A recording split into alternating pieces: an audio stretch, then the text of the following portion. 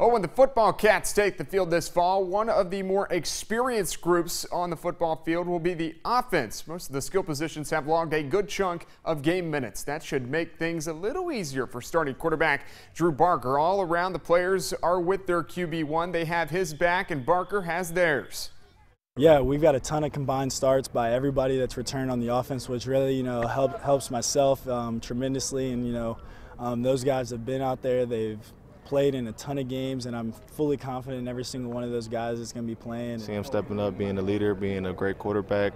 I'm looking at him as a team leader, and that's what he is. He's came a long way, and I'm very proud of him. So for him to be where he's at today, it's a big accomplishment. He should be proud. Now to